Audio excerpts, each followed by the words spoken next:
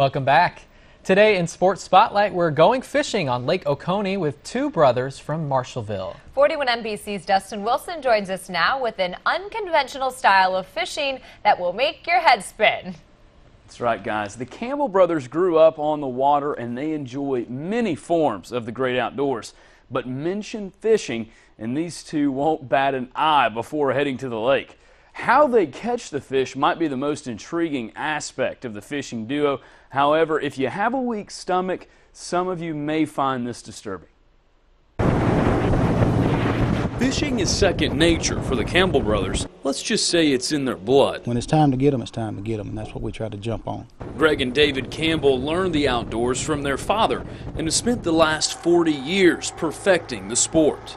I just enjoy fast action fishing. And the Campbells fish fast, but not with a rod and reel, with a bow and arrow.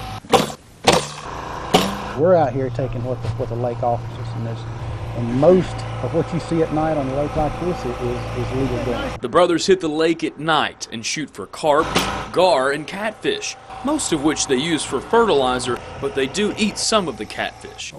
The Campbells are champions in the sport and can bring in hundreds of fish in just one 3 to 4 hour trip. We always compete and trying to see who can get the more shots off. You know, get your arrow ready, get another shot while the other guy's over here fooling with his bow. The arrows are made of sturdy carbon fiber with metal tips that have to be replaced a few times a trip. Greg charters fishing trips across the Southeast and says the sport is for people of all ages. It doesn't matter if you miss. You just keep shooting. We keep moving, you keep shooting.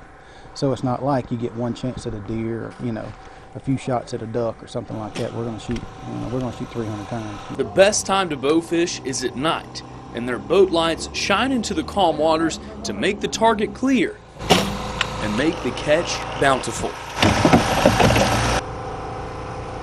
Greg and David say to fish along the banks of lakes and rivers in shallow water for the best fishing. If you're interested in going on a trip with the Campbells, you can find out more information at their website, swamphunts.com. Michael?